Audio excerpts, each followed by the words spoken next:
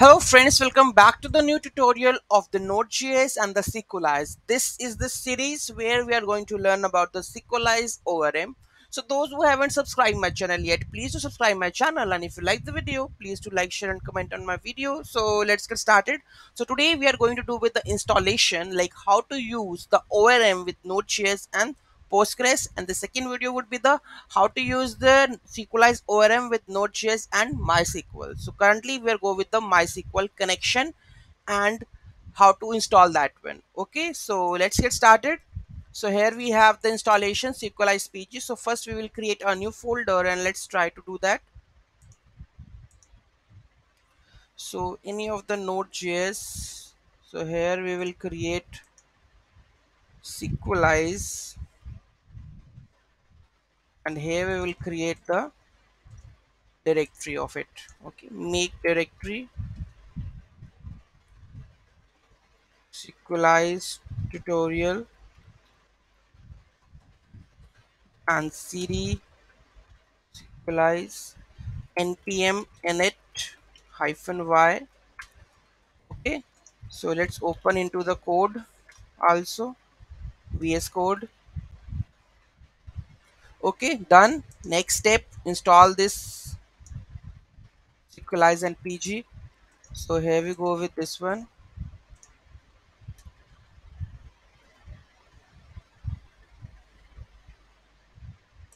Next step, we have to create a file for connection part. So we will go with the app.js main file and let's see. So here we go with the files. So we'll create a file app.js, and here we will update the code.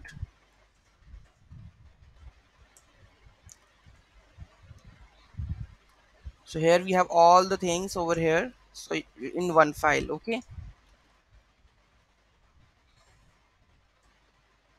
So here you can see we have a Sequelize also, and here we have the database. So the database name, let me go and check the Postgres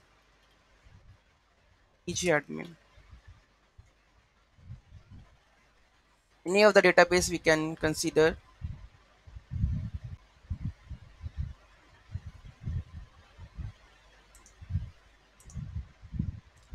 So I think the REST API part, they have the users or what? They have the user column, and let's check the details. Name, email and the ID, user column. So here we go with the user column is what we have. In the user column we have first name, last name and the email. Okay. So let's create the new one and check, or we will rename that model. Okay, so we have a user model, so here we will define the user, define a user model, we will make it as a customer. Okay, customer model, anything is over here? No, first name, last name, and that's it. Okay, so let's change the details of the database. So we are using the REST API, I guess we have the REST API part. So we will use the database REST API. Okay, so let's change the details. So REST API database username, I think Postgres. mm, I think it's Postgres. Password, I think it's admin. Localhost and dialog is this one.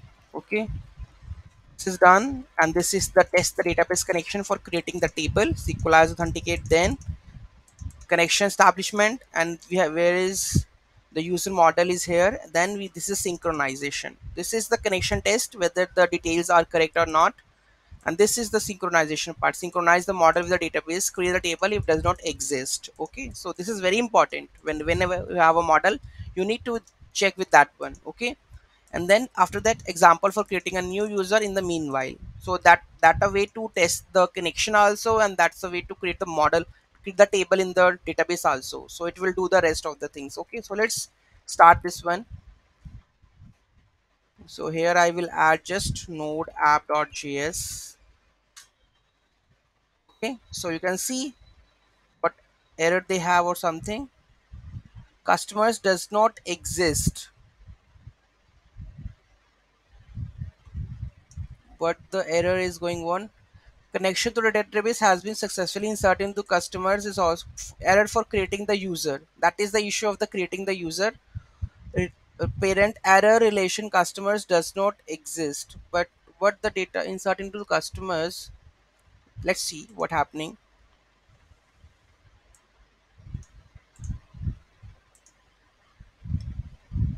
So you can see that the name, this is user. Where is customers?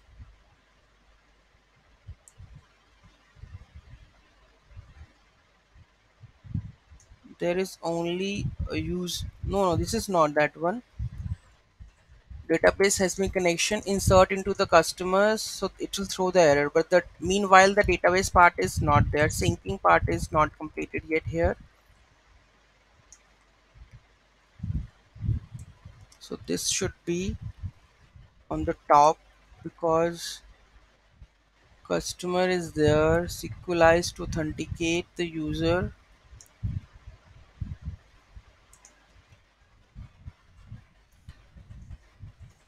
Let's do the first this one, then that model. Okay, let's try to run this.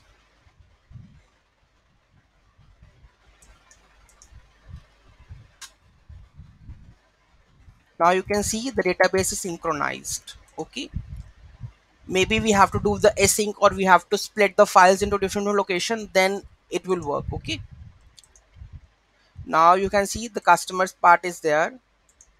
Okay, now we can just go and add it the details.